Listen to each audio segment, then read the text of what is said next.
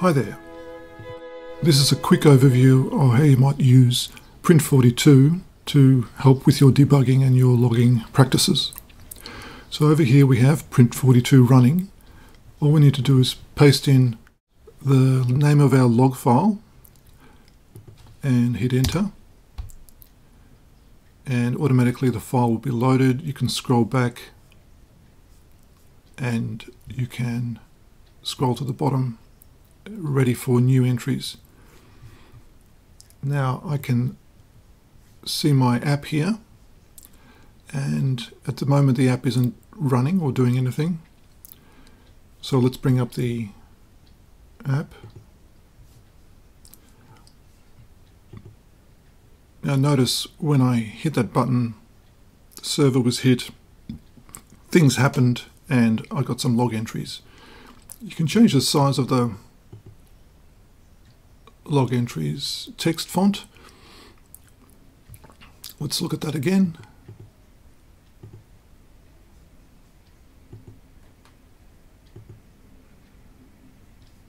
Okay, you can see the log file triggering.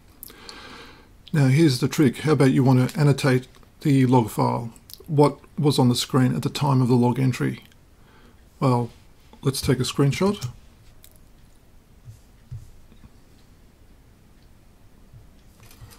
And paste the graphic. You can change the size of the image displayed.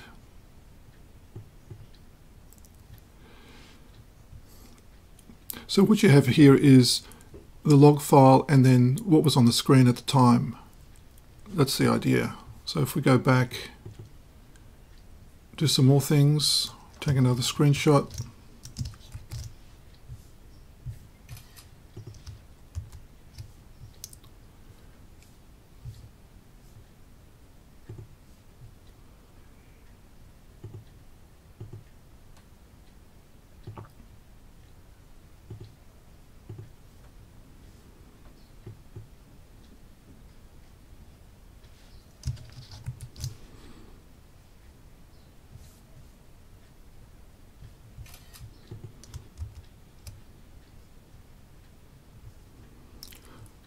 Scrolling back through your history, you've got context about what was on the screen at the time of the log entries.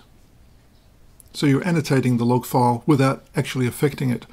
The debug.log file is not affected on disk. In fact, I can clear the tape and the log file is not affected. This is purely a visual representation.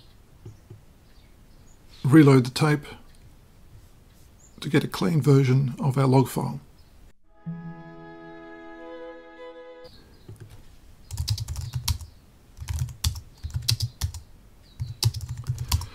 So the ability to type text into your tape is useful because you can type notes about what happened at that time in the log file. Something else happens.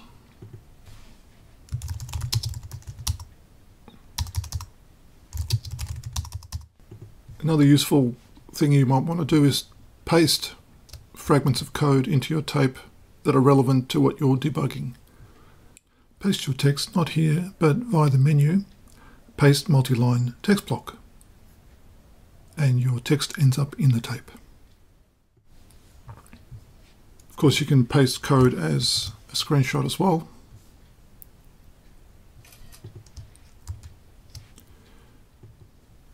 And we can scroll back through time and have a very nice, rich, annotated tape. You can print fragments of your tape to a printer, or even print them to a thermal printer. There's thermal printer support down the bottom, so if you want a real live ticker tape log file, there's your chance. Well, I hope that gives you some ideas on how you might use Print42 in your own debugging practices, especially with regards to analysing log files.